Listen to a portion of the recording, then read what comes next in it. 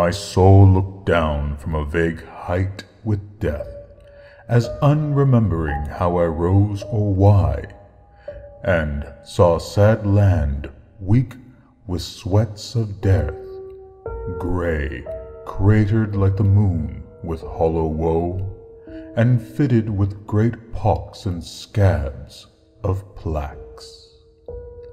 Across its beard, that horror of harsh wire, there moved thin caterpillars slowly uncoiled.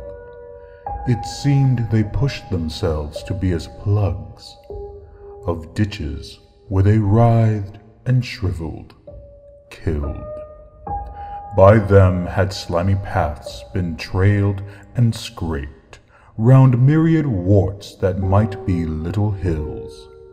From gloom's last dregs these long-strung creatures crept and vanished out of dawn down hidden holes.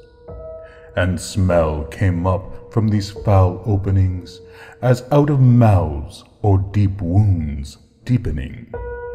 On dithering feet ungathered more and more brown strings toward strings of gray with bristling spines, all migrants from green fields intent on mire. Those that were gray of more abundant spawns ramped on the rest and ate them and were eaten. I saw their bitten backs curve, loop, and straighten. I watched those agonies curl, lift, and flatten.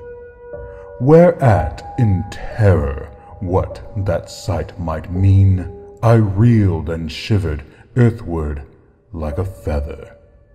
And death fell with me like a deepening moan, and he, picking a manner of worm which half had hid its bruises in the earth but crawled no further, showed me its feet, the feet of many men, and the fresh severed head of it, my head.